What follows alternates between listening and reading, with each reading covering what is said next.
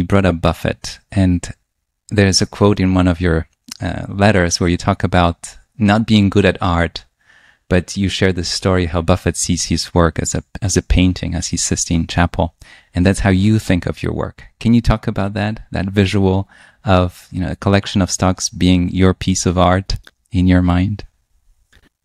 Yeah, so I have a niece who's in her teens, and she's an amazing artist. She really is. Like, she paints and draws things that I could never do. I don't have that gene.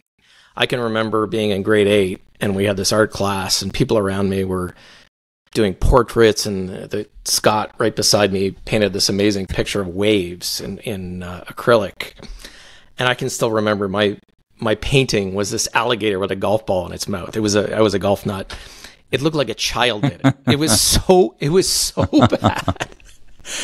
That's not my talent. And so when I read about Buffett being in the Sistine Chapel, he talks about his portfolio or his painting, and he's lying on his back and he's painting, and then someone else says, put a little more red in it, and he says, goodbye. It's his painting. So, I can't paint with my hands, but I can paint with my mind. And so all of my life experience and judgment and learning, I can create a portfolio of my best ideas. And I'm, my job is to wake up every day and continue to learn and to have new insights to try and make it better.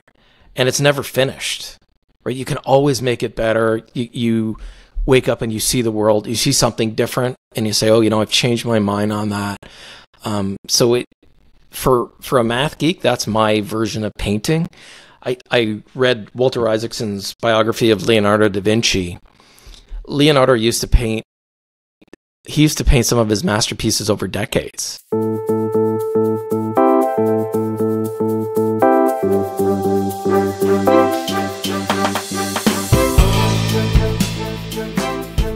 Welcome to Talking Billions. We talk about big ideas, big inspirations, big topics. We take on the hardest topic of all, money. How to make it, save it, keep it. But our conversations lead us to an even bigger question, what it means to live a rich life beyond money. My guests share their practices, principles, and evergreen wisdom. I'm your host, Bogumil Baranowski, author, TEDx speaker, and investment advisor to wealth creators with patient capital and an infinite investment horizon. I work with families and individuals who aspire to grow wealth over a lifetime and generations through disciplined, thoughtful investments in durable quality businesses, while giving money meaning. Join me on this quest to unearth and share the wisdom of the ages. Let me share with you the podcast program disclosure statement. Blue Infinitas Capital LLC is a registered investment advisor, and the opinions expressed by the firm's employees and podcast guests on the show are their own and do not reflect the opinions of Blue Infinitas Capital. All the statements and opinions expressed are based upon information considered reliable, although it should not be relied upon as such. Any statements or opinions are subject to change without notice. The information presented is for educational purposes only and does not intend to make an offer or solicitation for the sale or purchase of any specific securities, investments, or investment strategies. Investments involve risk and, unless otherwise stated, are not guaranteed. The information expressed does not take into account your specific situation or objectives and is not intended as recommendations appropriate for any individual. Listeners are encouraged to seek advice from a qualified tax, legal, or investment advisor to determine whether any information presented may be suitable for their specific situation. Past performance is not indicative of future performance. None of what you're about to hear is investment advice. My guest today is Michael McCloskey, who founded and manages Greenskeeper, a value investing firm in Canada. Michael and I met at Guy Spier's VALUEx conference. We snowshoed together in the Swiss Alps at some point and shared many conversations both in Switzerland and at Buffett's Berkshire meeting in Omaha. Today we talk about thoughtful, disciplined stock picking and the passion for a particular kind of investing and lessons from running an investment firm. Hi, Michael. How are you? So nice to see you again. I'm well, Bogumil. How are you, sir?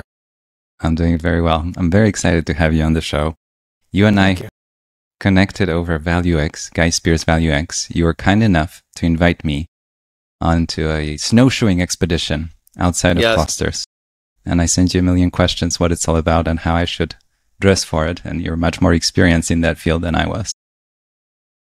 Yeah, it's an annual tradition now. One of Guy's former colleagues used to run it, and then she left the organization. So I took it over, and so now it's a tradition that I take new people snowshoeing, and for people that don't ski, it's a lot of fun. It's a good way to chat too as you're walking, right? It's a little easier than when you're skiing. So yeah, I enjoyed meeting you there, and I'm looking forward to this. That's a beautiful setting, and we're talking in the middle of the summer, so it's nice to reminisce about those cold winter days. I have so many questions about VALUEx. We'll come back to it and the importance of community, and we'll talk more about it. But I want to start with the early days, if you allow me. And I'm very curious about your childhood upbringing and how you think that time shaped you, and most of all, inspired this particular curiosity in the world of investing. Okay, so I grew up in Canada primarily. I have a brother and a sister. I'm the oldest of the three. How would I describe my upbringing? Very loving family, very close with my family, still am to this day. But I'd say that the one thing that kind of shaped me, who I am today, was we moved around a lot. My mom and dad, in their generation, got married early when they were 19. They had me when they were 21 years old, so very young family. And my dad was in business and worked for a lot of multinational companies like Nabisco and Christie. And so we had the opportunity to move where the jobs were. When you work for a big multinational, at least in those days, if you were good, and I think my dad was really good at what he did at management, that he just moved all over the place. We moved to Winnipeg and Halifax. We even lived in the Philippines at one point in time. And so by the time I was 9, when we moved back to Canada, I think I had probably lived in about 10 or 11 houses. Like, we moved every year. And so I talked to my sister about it recently, and she said that for her and my brother, who were more gregarious and outgoing than me, it was fun. It was an adventure for them. But for me, I was a shy, kind of insecure kid. And so it was difficult. Like, it was really difficult for me because I'd go to a new school and I just struggled to make new friends, and I was fairly introverted and shy and painfully shy. And so, one of the things as I grew older is I said I didn't want to do that with my kids, right or wrong. And I had an amazing childhood, don't get me wrong. But I always struggled to make those connections. And so it shaped me in that family is very important to me. I'm very, very close with my family. And it really bugged my mom that I didn't have a lot of friends at the time. So I spent a lot of time, she stayed at home and raised us. So, she still talks to me this day. She misses me sitting on the kitchen counter and just talking to her. But I look at, the adult that I've grown up to and what I do for a living now. It was kind of a blessing because I got to develop my mind when I was younger. I spent a lot of time with myself. I got to read. I got to spend time in nature, and which made me very curious about the world and how it worked. And I carry that curiosity through to what I do today as an adult. But also, like, I'm okay being contrarian today. And I think that's a real advantage to what we do for a living. Because as value investors, we're looking at things in a different way, and we're trying to go against the herd, which is kind of, we're social creatures as humans. We're kind of wired to do what others are doing. But that little bit of contrarianism in me today, I think, comes from my childhood. So, to this day, I still love puzzles. I love being outside. I have a very small circle of friends. And I'm totally content just sitting in a room reading an annual report. And I think that's all comes from my childhood. Another thing I think about is in my childhood. So my parents always instilled the right values in my siblings and I, and made sure that, we were ethical and hardworking, and we were all going to go to university. That was never even a doubt in my mind. And I think I came out of the womb as a capitalist, because I always remember as a kid delivering newspapers or shoveling snow or cutting grass. And I just loved money. I had this fascination with money. And I've tried to think about it, and I don't know why. I still have it to this day. I just like making it, collecting it. And, as I've gotten older. Now it's stocks. I just love collecting stocks. And it's even, to me, it's not even what you can do with money. It's just for the sake of amassing it. And it just gives you the freedom to do whatever you want to do. So, those are the things that I think shape me. As a kid, my dad was always fascinated by the stock market. And so I always had that bug in there somewhere. But in terms of career path, I always thought I was going to be my dad. He was my business role model. I have this drawing from when I was 6 or 7 driving a Pepsi truck because my father worked for Pepsi Cola. So I thought I was going to drive a Pepsi truck I always wanted to be my dad. And so when I went to university, I thought I was going to go to business school, but then I discovered partying and girls and met my wife there. So I kind of came out of my shell and had too good a time. And I didn't get into the business school that I wanted to. And my daughter, who did get in a generation later, reminds me of that all the time, that she got in and I didn't. So then I just pivoted and I went to law school. And I know we'll come back to it, but I just had a roundabout journey to, sometimes in life, you can't plan it out, right? You just look at opportunities that are in front of you and you do the best that you can. And it's been an amazing journey, and it's not over yet. But it wasn't, there wasn't a blueprint at the very beginning, Bogomil, where I said, someday I'm going to be sitting talking to you and managing a portfolio.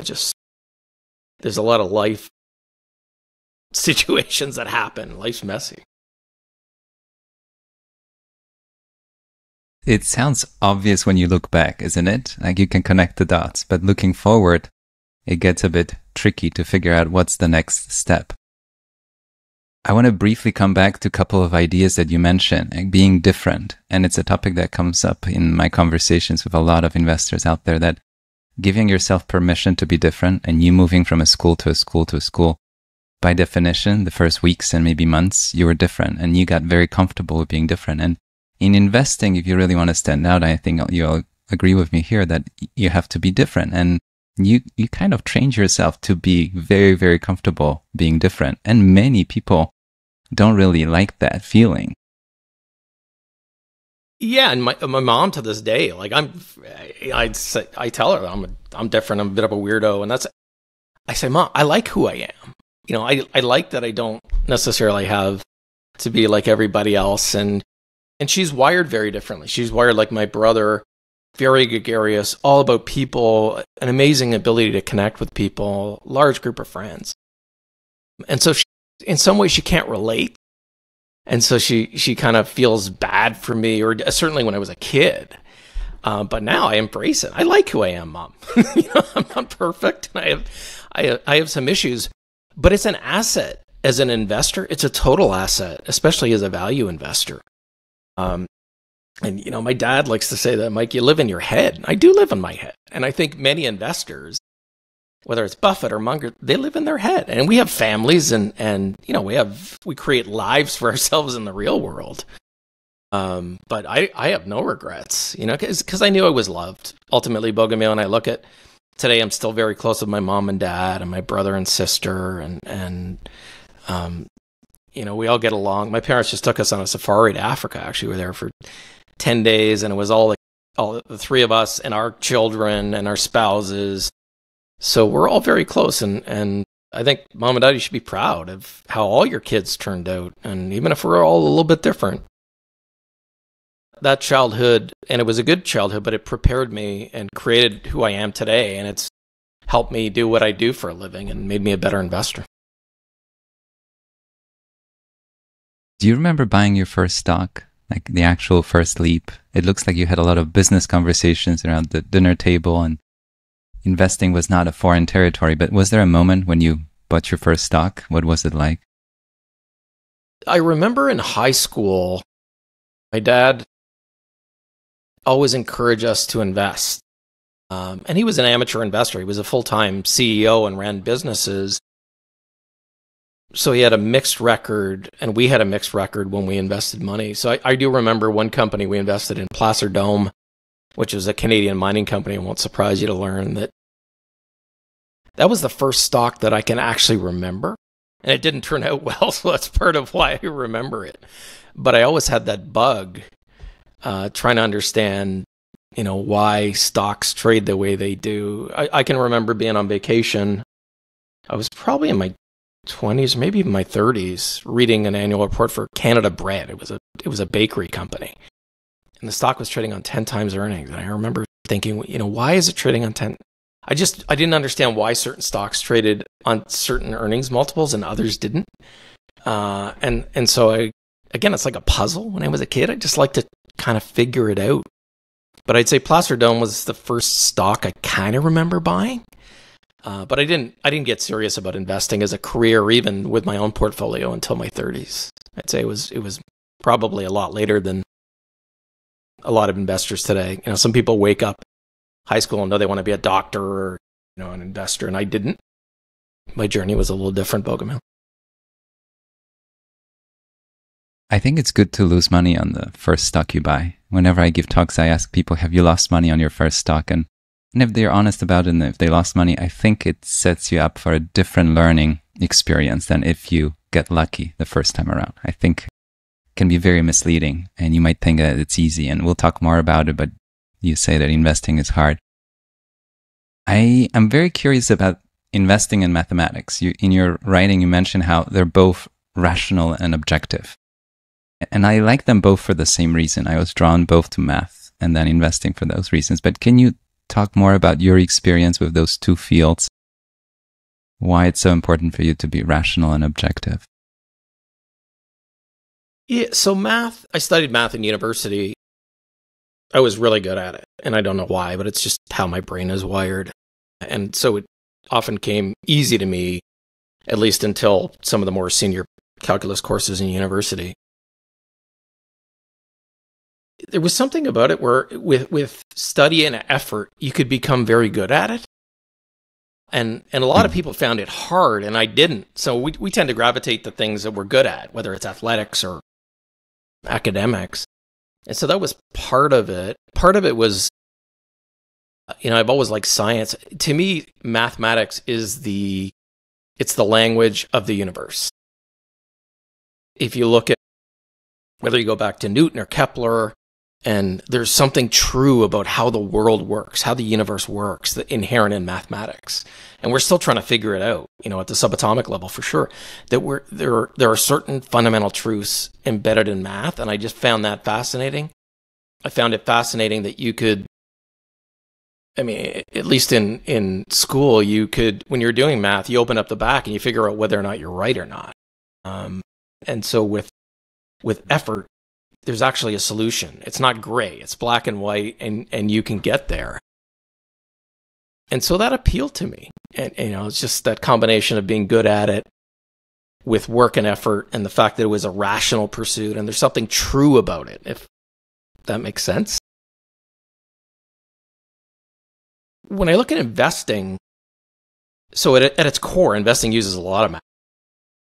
Ultimately, the value of any asset is the discounted cash flow that you can take out of that asset over its useful life. So fundamentally, there's a correlation there, and we use a lot of math, and it helps us as investors.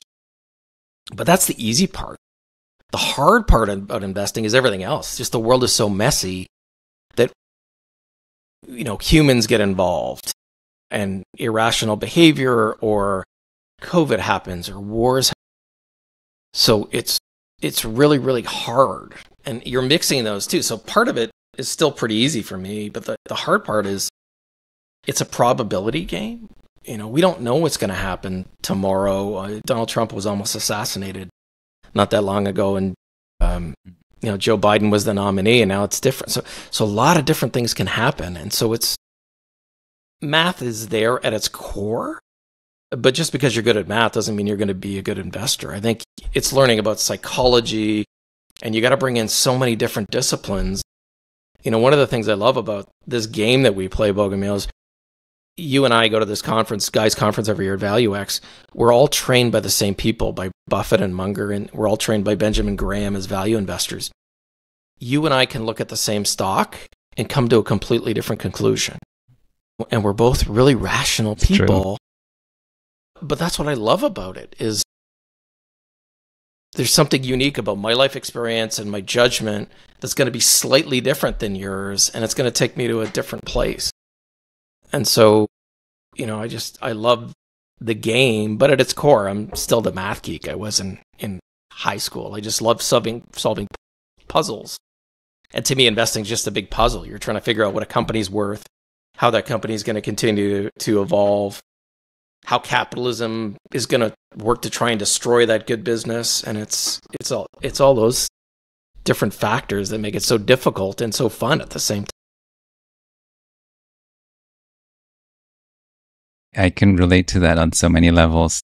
I like numbers and math. I like history and people too. But when I would write an essay, I would hand it in and I had no idea what grade I will get, even if it was properly written and everything was fine. I've always felt that it's very subjective, and it would be like a B minus or a B. And because I didn't capture the essence, or I didn't really, follow what was expected. Then in math, if the answer was 4, the answer was 4. Right. Like, that's right. It. That's the end of the conversation. It could happen now and then that the teacher would tell me, could you show all 6 steps how you got there? Because I would get there in 2 steps. And she knew that I didn't copy it from anybody, but she wanted me to show all 6 steps. And for me, it was a waste of time. Like, why would I show all 6 steps if I can get there in 2 steps? Right, exactly. So in the market, I was drawn into the investing. Peter Lynch, One Up on Wall Street was the first book that I read, because I thought that the market really doesn't care who you are, how old you are, what's your gender, anything about you. The market doesn't care. If you did the work, and if you're more right than wrong, you'll be just fine. It's an intellectual pursuit that you can do from wherever you are. And you can really compete with institutional investors out there that have all the resources, because you have the freedom to do it the way you like it. And actually, in a way, I became an institutional investor, but I want to remain as much of an independent thinker within an institutional setting as I can. But the market was this place where I thought it's objective in the sense that if you play it long enough, the game that you want to play, I call it the infinite game, the kind of money I manage for families, long-term patient capital. We're compounding wealth over time. We're not trying to win a short-term race. And in that kind of a race, I think I have a chance to do just fine if I don't do anything silly on the way. So that's what drew me to it, and I can relate to what you're sharing. But there's a lot of emotion and psychology in it. But as disciplined investors, I think we can take advantage of it. When the world goes crazy, we have a chance to buy something at half off, which wouldn't be available in many other circumstances. So I think that's the fascinating part. I want to ask you about the career path a little bit more, and I asked you that privately before, but I'd love to hear the full story. So Charlie Munger was a lawyer, and I met a lot of lawyers who became investors. So I'm always intrigued about this moment of discovery, that this is the field that you really want to be in. But I feel like being a lawyer, and I have a lot of respect for the profession, molds you, shapes you in a certain way that's actually very helpful. It's very logical. There are some rules and so on and so on. But there's a human aspect to it too, I think. Can you talk about this journey from one side of the universe to the other side of the universe, what it's been like for you? Sure.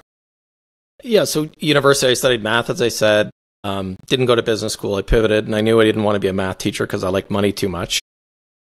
And so my roommate from first year university, Joe, hi, Joe, I said, what are you going to do? And he said, I'm going to go to law school. And I said, that sounds like a good idea. So I literally, last minute, I crammed for the LSAT. I got on a bus to go write it. And unfortunately, I got in and ended up doing a joint law business degree. I ended up getting into business school eventually. But so I fell into law school. Welcome. It wasn't this grand plan. But when I became a lawyer, I articled and I practiced for almost 7 years, became a partner at a law firm in Toronto.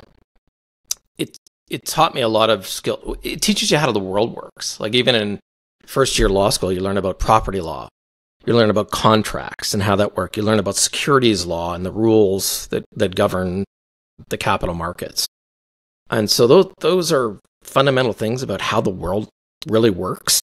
And even different countries have different laws and different ways of working. So it kind of opened my eyes to a lot of the things you just, when you grow up, you don't even think about, contract and property rights. It taught me how to write. When I look back at my university days, I still have this essay I wrote in, I think it was an astronomy class on the planet Jupiter. And it was horrific how bad the writing is. But when you're a lawyer, how you write. Words matter. And so you learn to become very specific about how you articulate things. And so that those skills are invaluable. Even if you decide not to practice law or go into investing, learning how to write, learning how to communicate are important skills. And so that kind of prepared me for the next leg up or next step on my journey. But also, more practical day to day. We read annual reports and proxy statements. I used to draft those things. So part of when I read an annual report or a 10K, I know what's boilerplate. I know what the lawyers wrote, and I know what management wrote. So it just helps me to really filter very quickly what matters and what doesn't matter as much.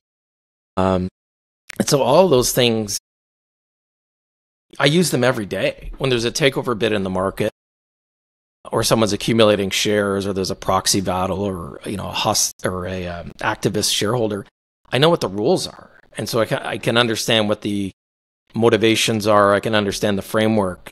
And so that comes in handy from time to time when we're looking at a situation. But, all that prepared me for, after 7 years, I knew I didn't want to practice law anymore. And I had an opportunity to join a group of people we were all in our 30s who bought out. Eric Sprott owned an investment bank in Toronto. So that was my pivot to the investing side. I always knew that I wanted to go into business somehow. I didn't necessarily know that I wanted to go into the stock market or things related to the stock market, but I had that one opportunity and I saw it and it appealed to me. And so I jumped, and from law, I was an investment banker for about 9 years with a company in Canada.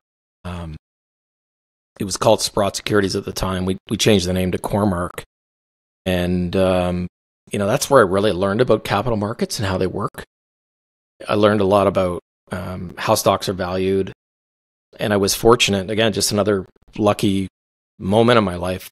One of my research analysts, I covered financial services, and one of my colleagues, Jason, was a real Buffett nut.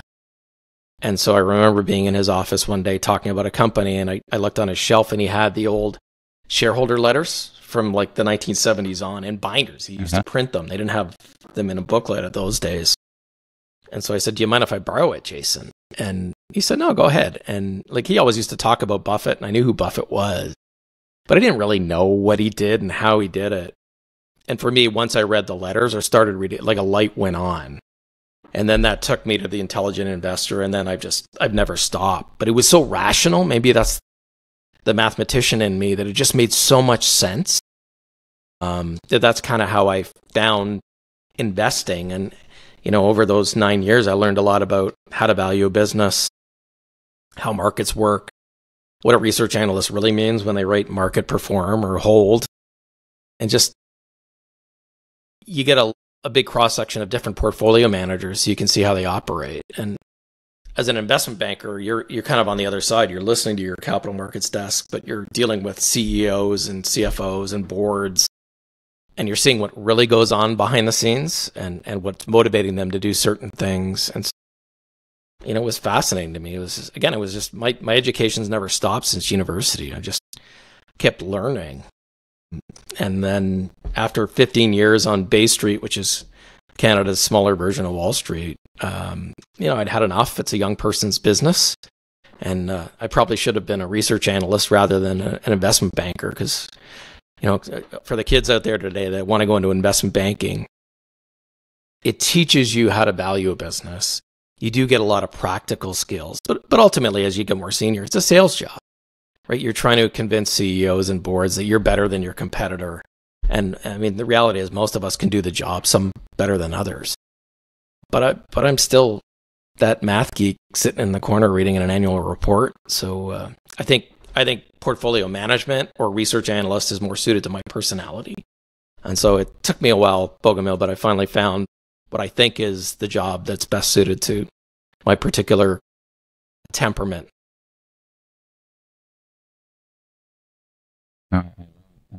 Hearing it sounds like you had those big building blocks between being a lawyer, then an investment banker, and then finding your way all the way to managing money for other people and being a portfolio manager. It's quite a journey, but you learned a lot in all those experiences, and all of that became really, really handy in this environment. And I love the aspect of writing. I feel like it's a very underrated skill. I think people talk about it more.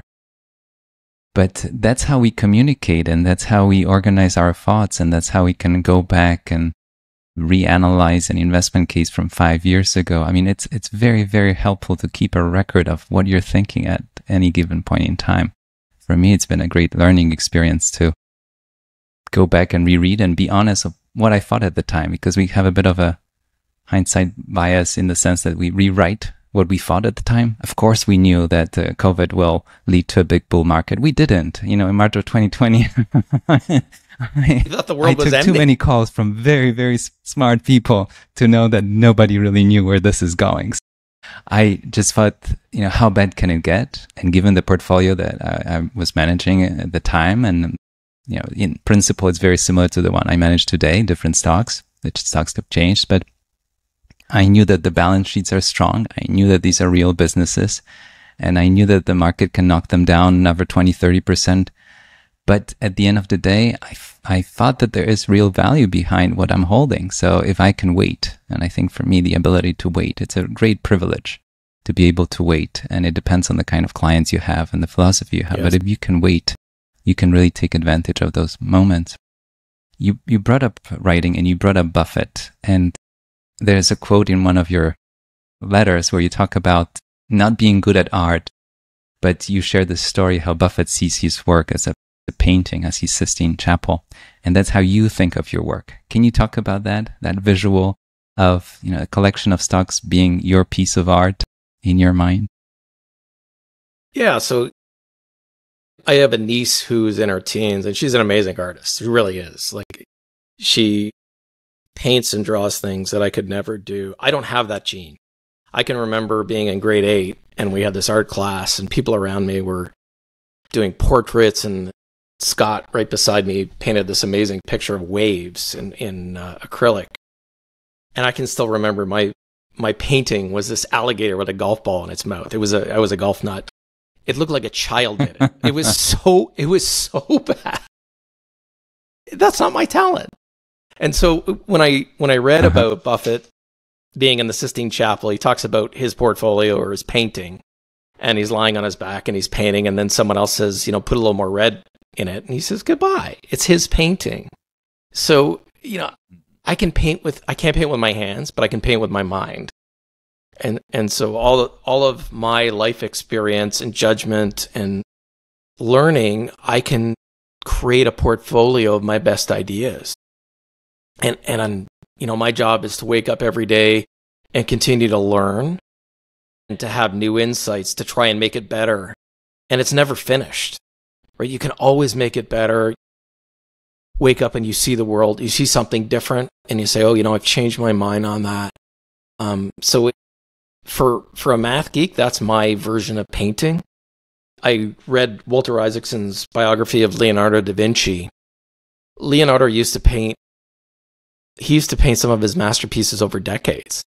Like, I think even the Mona Lisa, I remember as he learned more about, he used to go study cadavers, so in anatomy, where he learned something about a new technique. And so sometimes, you know, a year after he was painting the Mona Lisa, he'd come back to it, and just a couple strokes, he had this new insight. And so it just reminded me of my portfolio that I'm trying to build for our clients. Is I'm always trying to make it a little bit better, and it's never done. And so that's the analogy, and it resonated with me because, like I said, I can't paint for the life of me, but I can paint with my mind by virtue of the portfolio. And so that's how I think about it. There's so much in this story. One is this open-ended pursuit.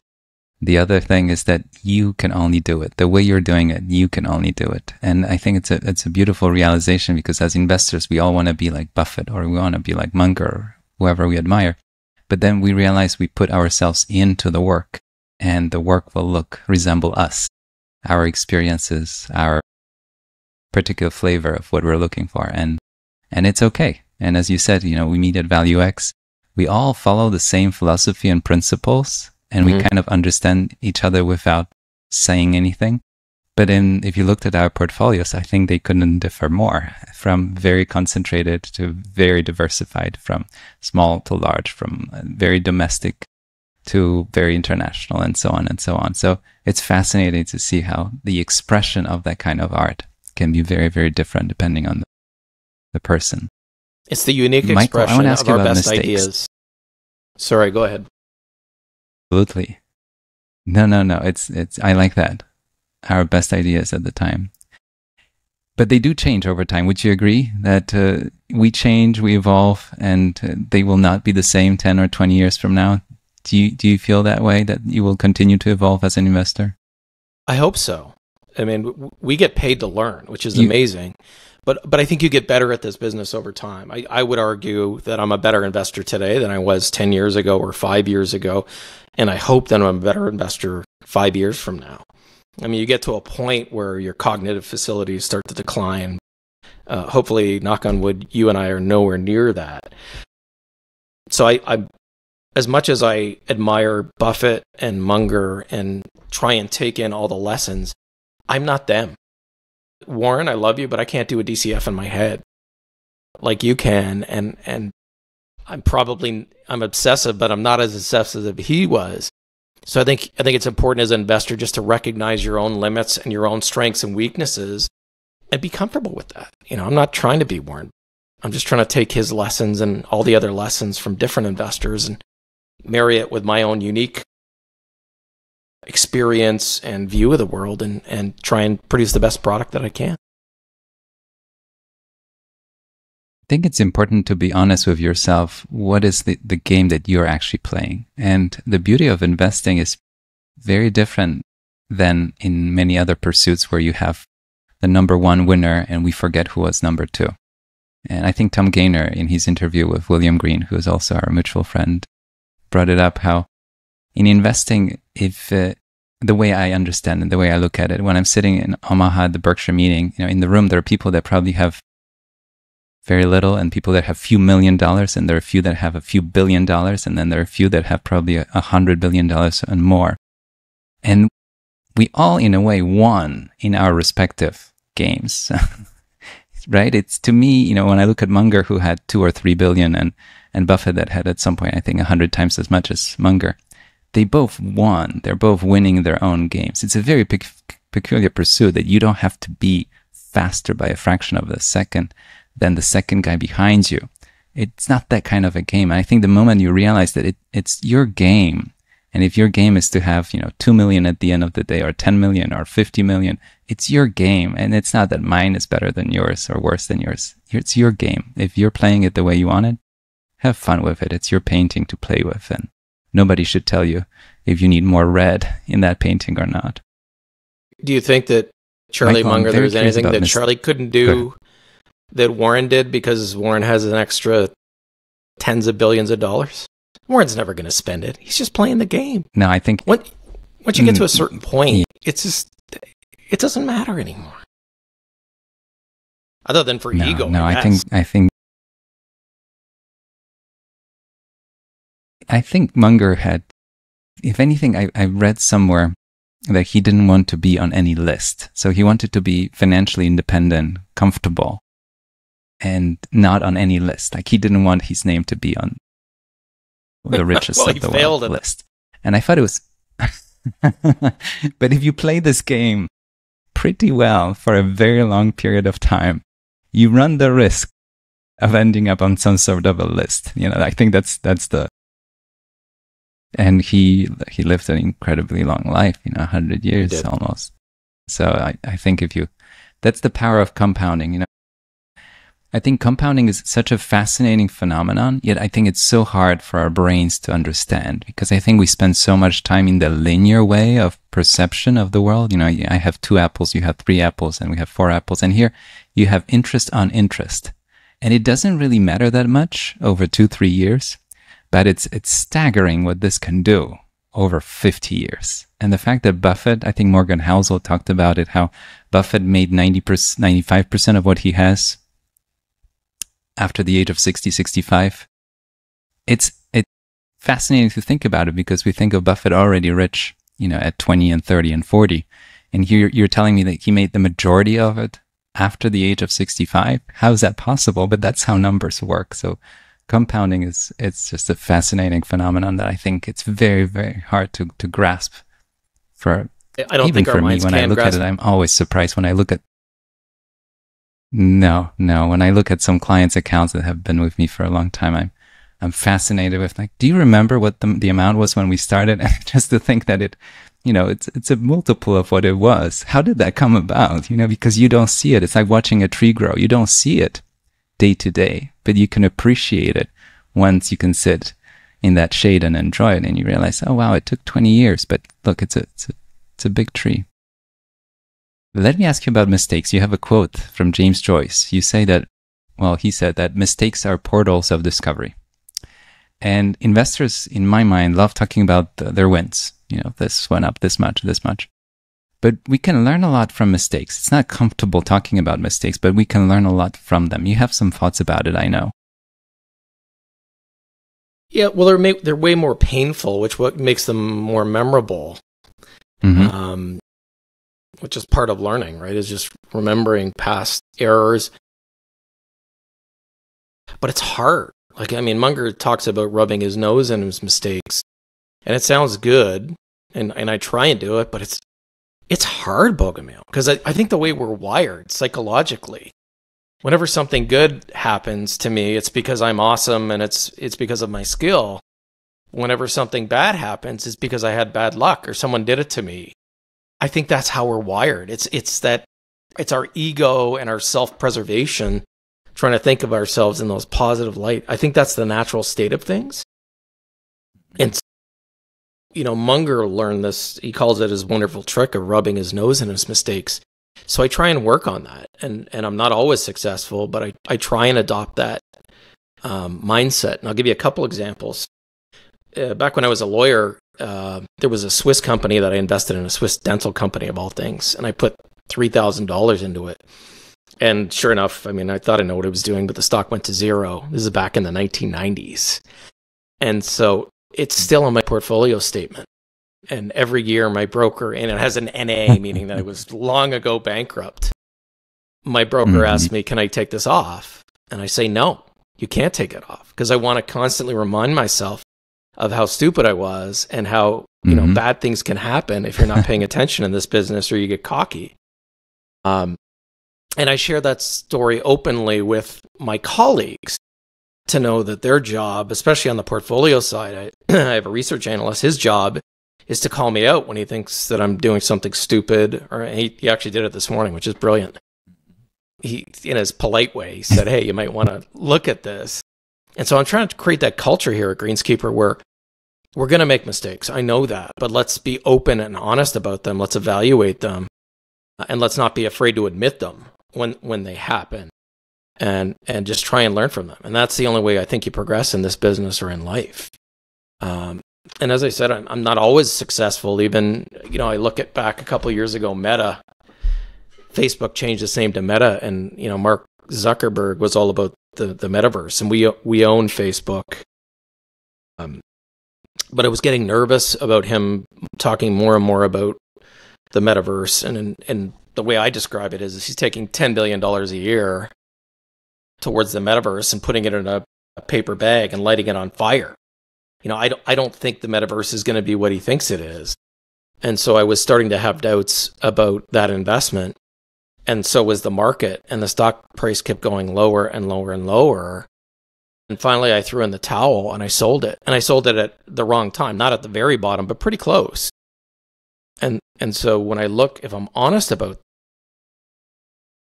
fast forward 2-3 years, he's talked about the year of efficiency, and sure, he's gotten rid of a few people, but I still think he's a little bit reckless with capital allocation, and he's using the right buzzwords, but nothing has really changed with the metaverse. He's still burning that $10 billion a year, and that pursuit of something that I don't think is going to work out, and yet the stock has been a home run because it was so cheap. So I was right long-term about the thesis, but why did I sell it? Why did I sell it when I sold it? Was it because my thesis had changed, or was it because I just couldn't take the pain of seeing the stock declining day after day anymore? I don't know the answer. I think it's probably a bit of both. And so, I talked to my colleague about it, and you got to be honest about that. And I think I was right long term, but a smarter decision would have been, well, it's true, you get out when the stock is reasonably valued, but that decline every day probably impacted me a little bit, and that was a mistake. So all you can do is just own it, be honest about it. It cost us some performance, and try and make sure that it never happens again. And part of this business is just being self-aware and also pattern recognition, and try and just be sensitive to that in the future if I ever see a similar situation. And it could be the other way too, where you're getting too excited about us, right? Where you got to, how is my emotion in this moment, and is that affecting my judgment about this stock or the portfolio? So, I think you can learn way more from your mistakes than your victories, and most of us don't like to talk about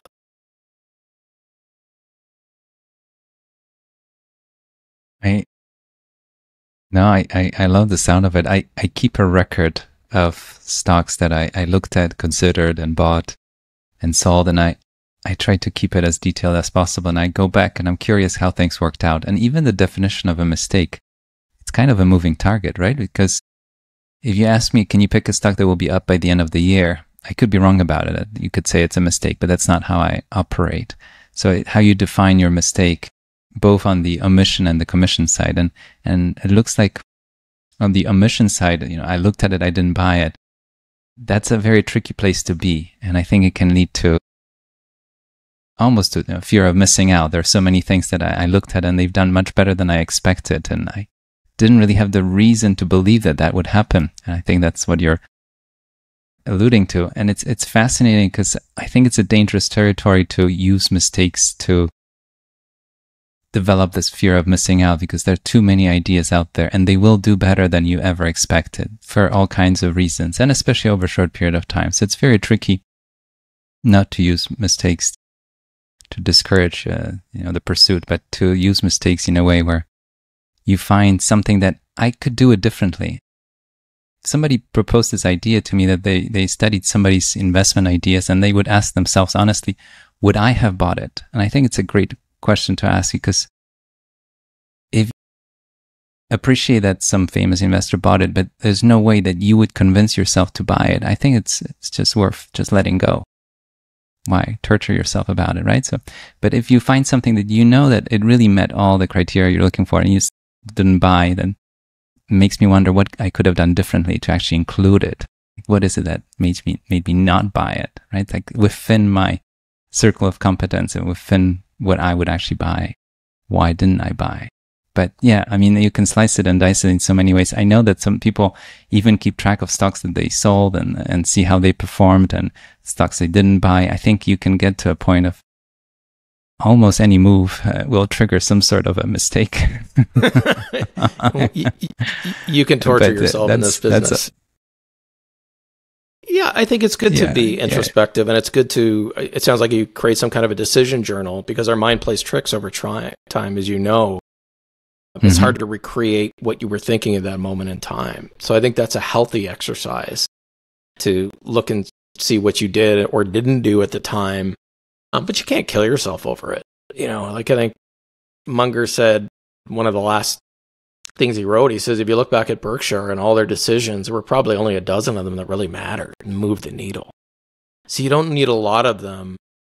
If you don't have disasters and you just have those few that are just outsized winners and you bet accordingly, you don't need a lot of really brilliant ideas over an investing career to do phenomenally well.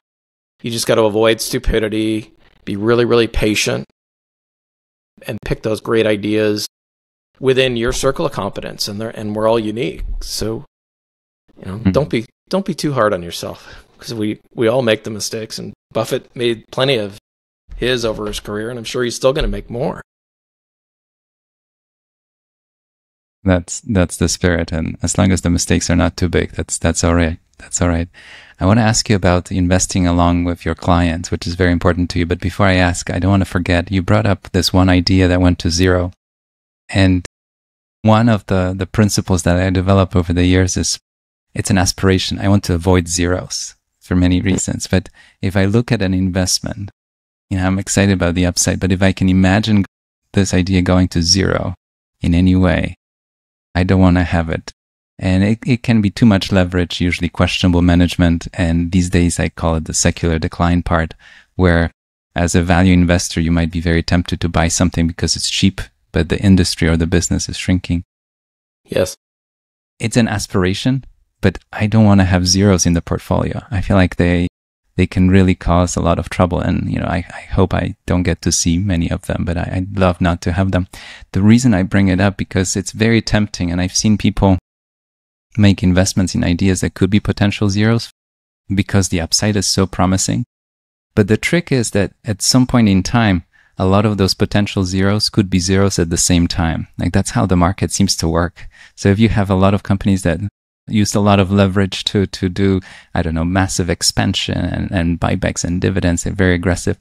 When things are not going well, or if there are any jitters in the market, they all seem to be experiencing pain at the same time. But anyways, my thought about my aspiration in the second half of my career is not to have any zeros, and I haven't had too many that I can think of, and it's been my aspiration to, if I can see it as a zero, let's move on. Like, that's my easy test here. I share your aspiration, and I'm averse to leverage companies that use them, even in my personal life, and maybe that's a function of our upbringing. Bogomil, I love the podcast you did with Matthew Stafford, where you talked about your upbringing and talking to your grandfather, and I think my mom grew up poor, so she always instilled with me a healthy fear of debt. And I'm okay not getting rich tomorrow. I talked with one of my colleagues about NVIDIA recently. I said, if it's up another 10%, do you want to own it? He said, no, I'm good. We don't have that FOMO virus at Greenskeeper. We're both wired a certain way that's okay. I don't have to do all these crazy things because I'm missing out. I just want to continually compound my capital prudently. I don't want it to go to zero. And if I miss up a little bit on the upside, I don't know about you, but I sleep pretty well at night. And I think that's a good way to live your life. I think it's the best test. If you're looking at your portfolio or any individual idea, and if it doesn't allow you to sleep well at night, think about it again. And it's fascinating. You might have, 30, 50 stocks, and you have one stock that will keep you up at night. And that's enough. You probably shouldn't have it in the portfolio. I wouldn't have it, but that's how I think about it. I would describe it as I'm not in a rush. I feel like if I'm doing the right thing, if I'm directionally right, I will get where I'm going, and I'm not in a rush. And I had another fireside chat with Christian Billinger, who manages his family money out of London.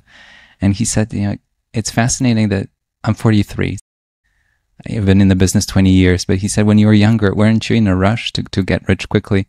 And I was never in a rush. Like, I always thought that it will come about. Like, if I do the right thing over a long period of time, I was never trying to cut corners and speed it up with a lesser stock or a penny stock or this or that. I never really had that rush. I might have owned a stock here and there that looked like a bit of a gamble in the early years, but I realized it's such a distraction to the process itself that it's better not to have it.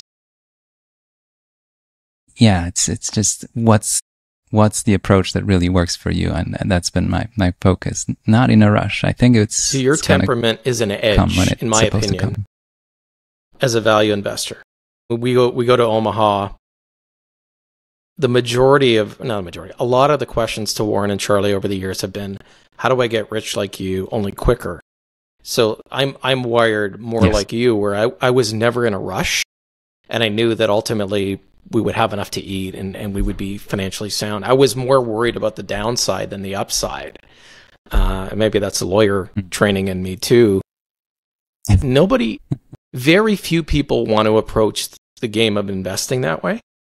And I've seen it over and over again, where they want to use leverage, and it usually ends badly, where Buffett and Munger tell you how to do it. They give you the roadmap. They're an open book about how they did it. And yet only, I think, something like 5% of the world's investors are value investors. And why is that? It's not intelligence. To me, it's temperament. I don't think enough people have the patience to put in the work, to not have to be trading all the time, to have the discipline, to just, put in the grind year after year after year, and then just watch that long tail at the very end compound. and it'll happen inevitably if you do it right. But I think everybody wants the hack, right? How do I get there today? And for those that can put in the work and get there the proper way, more prudently, I mean, I think it's a less stressful journey, in my opinion. And usually, I think you're going to have a much higher rate of success. It's just going to take time. I don't know. I share your view of the world. You reminded me of one of the early conversations I had with one of the partners of the firm where I worked years ago. And I remember sitting down with him, and I was this graduate from, I had my finance degree, and I read all the books I could find at the time, Buffett and Peter Lynch and everybody else. And I remember that conversation vividly. And I don't know why I led the conversation in that direction, but I wanted to know what he has done to avoid losing money. And Enron was on the minds of a lot of people at the time. And we talked about Enron at the time, which was a total fraud and bust. And a few other ideas. And I asked about the internet stocks, how did his firm navigate that time and avoided the highest flying stocks of the day. And I remember that 90% of my questions were about tell me everything I have to know not to lose money. Because I feel like the money-making part, I can figure it out, but what can I do not to lose money? And I think I made an impression on him because he ended up hiring me. And I thought back, like, how did I know at the age of, 24, 25 to ask those questions? But somehow deeply ingrained in me was this idea of, tell me first how I can go wrong about it, and I'll figure out the right side of it. And it just stayed with me. And I still say that I want to be the least wrong. Like, a lot of people come to investing because they want to be right and they want to prove everybody wrong. I think about it. I don't know what the world is doing. I don't know what anybody else is thinking.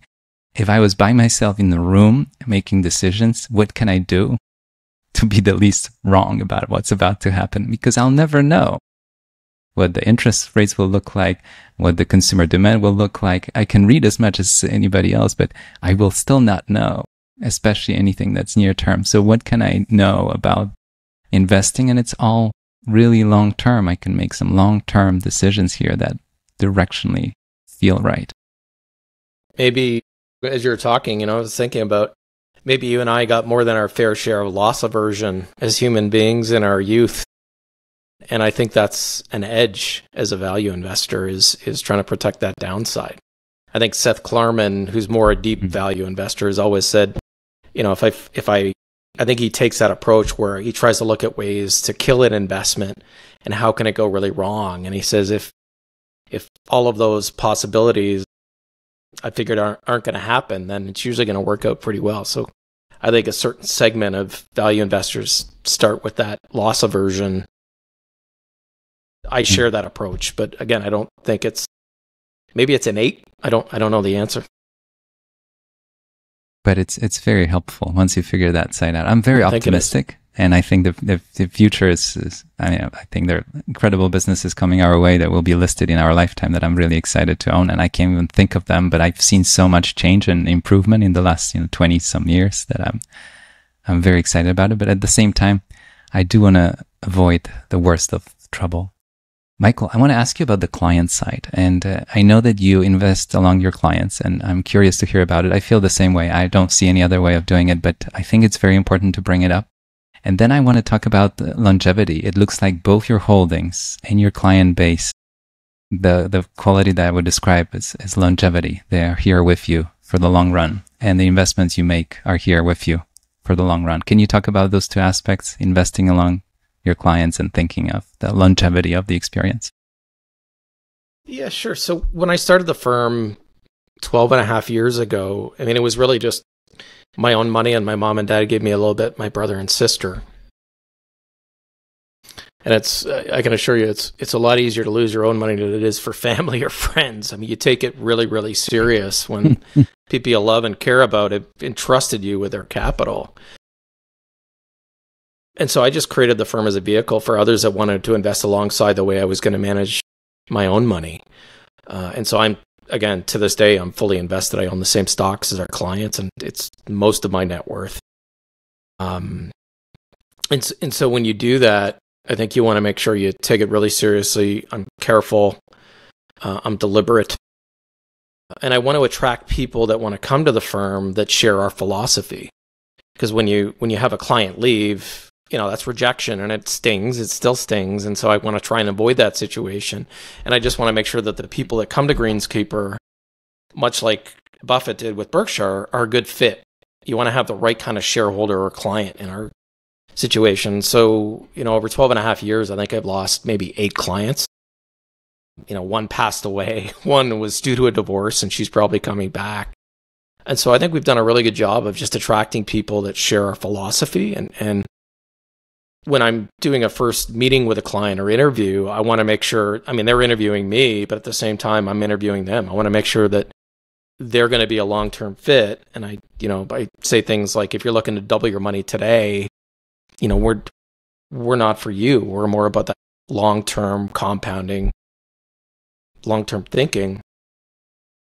And so I've always invested alongside our clients. And, it shocks me, Bogomil, that more people in our industry don't do that because it aligns incentives. I think there are hedge fund managers out there that'll add leverage, and they're trying to increase short-term returns so that they can maximize their own profitability. But if they blow up, they just close down the fund and start another one or go do something else.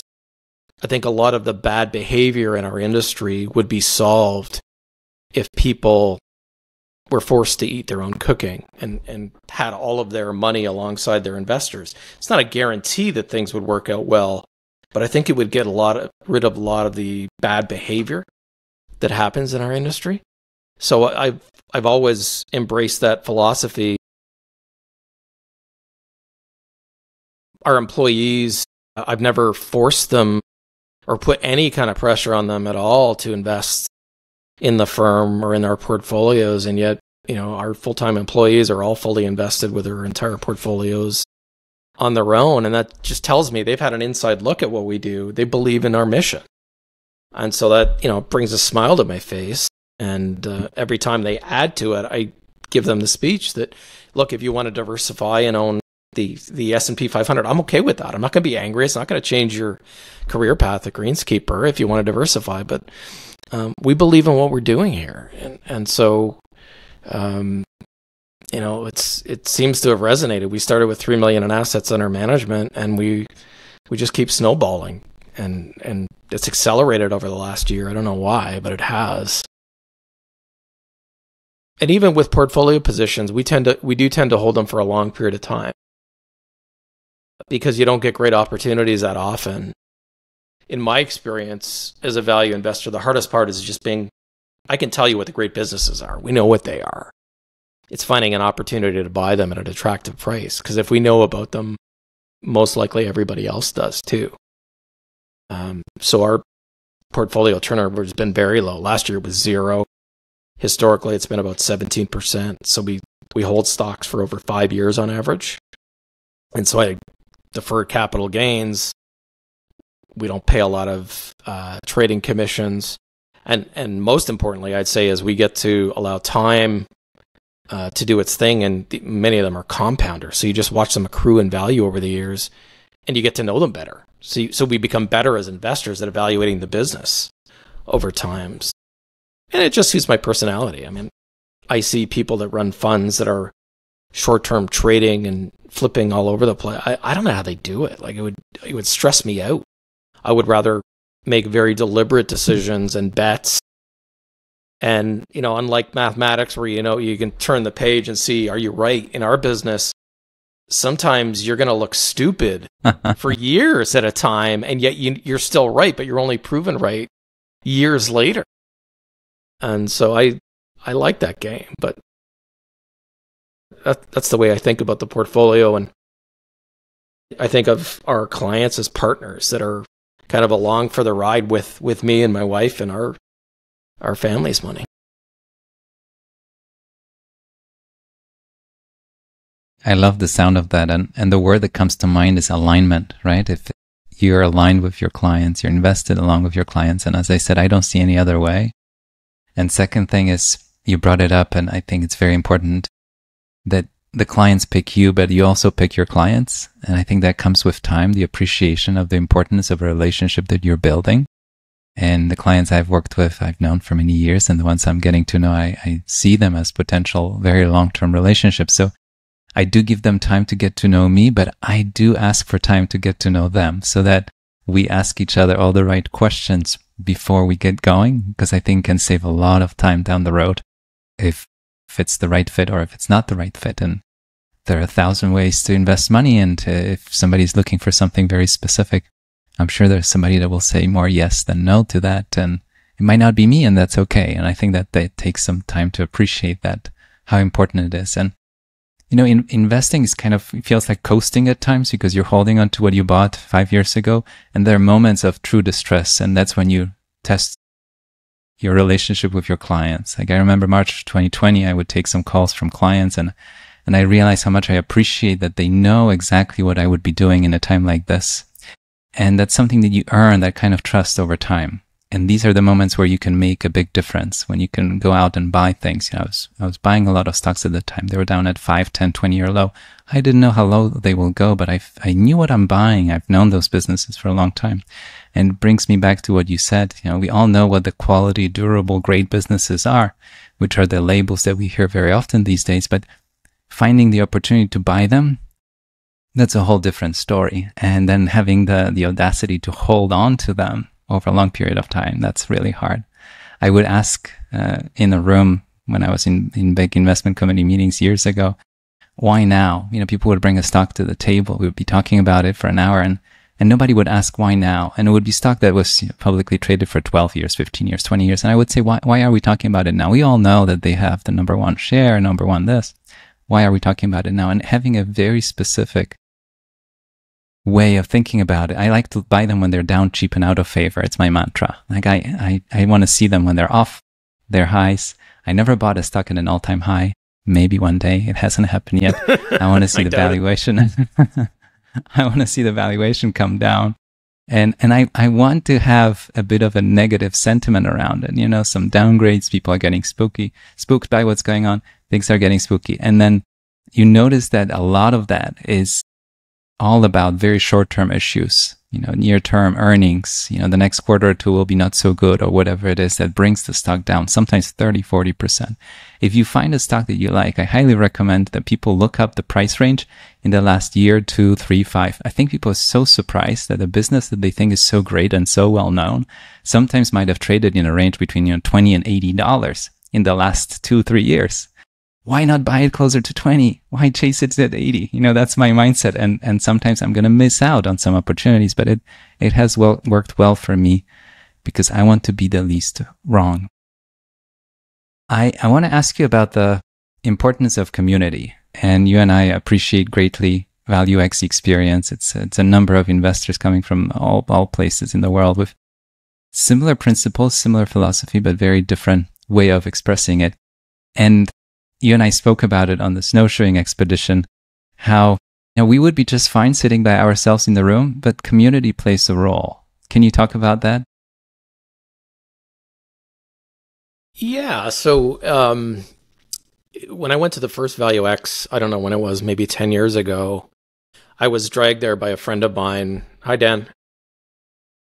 He said, you should come to this. And again, I'm a bit of a hermit. So I'm like, why do I want to go halfway around the world to meet other people? It's a scary thought. I don't really like cocktail parties.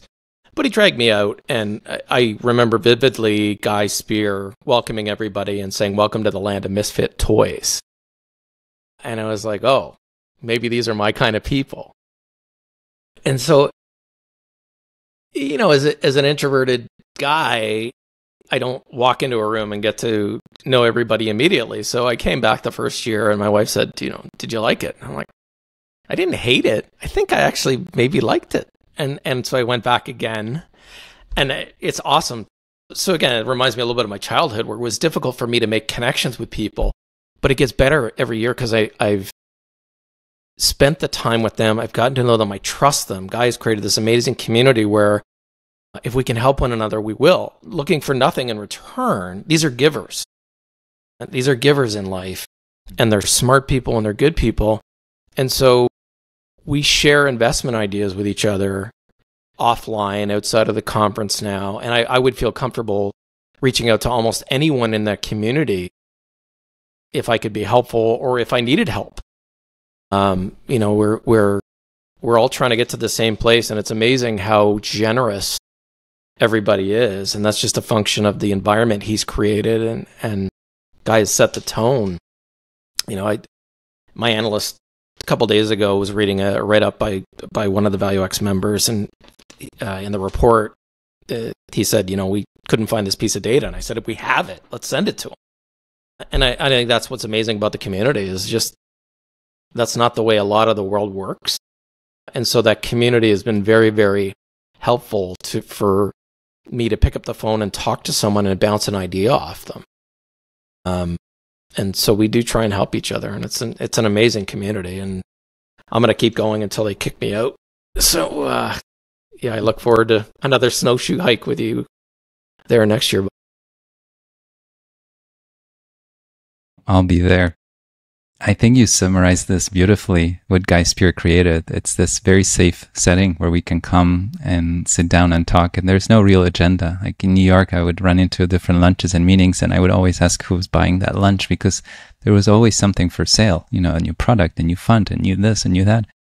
And here, we're just here to talk and just here to share. And I think Guy has created this space where we feel comfortable talking about investing and life of an investor, which is something that's not talked about enough. But how do we manage? And it's not an easy pursuit. It's a hard pursuit. And there are moments of, doubts. We talked about mistakes and FOMO and all kinds of things. But just to sit down with people that are going through the same thing, and they're not here to judge you, but they're here to help and share their experience. And some incredible conversations happen throughout those few days. And I feel like it's only a few days, but I feel like I have memories for a year to come. Like when I go back and I want to continue some of those conversations. And this podcast has been a great excuse to bring some of the fellow VALUExers to chat a little bit more and continue the conversations that we started in clusters. So it's been really fun, including this one. Before I let you go, I have one more question I have to ask. How do you think about success? What's your definition of success? It's very personal. If I grew up in some impoverished country, then maybe being able to feed my family would be a definition of success. And I look back at my grandparents. So on my mom's side, they were farmers in Italy, and they left Italy after the war because there were no jobs. They had to drag their family to, including my mom, to South America. She lived in Buenos Aires for the first 9 years of her life in poverty. She and her sister didn't even live at home. They lived in some convent with the nuns because my grandparents had to work and couldn't really do both. And so success for them, I think, was just coming to Canada and giving their family, the next generation, an opportunity, and the opportunities that they didn't have. So for me, success is, I had the opportunity to go to university because of the sacrifices of my grandparents on both sides and the sacrifices of my parents. So I think success to me is making the most of the opportunities that I've been given.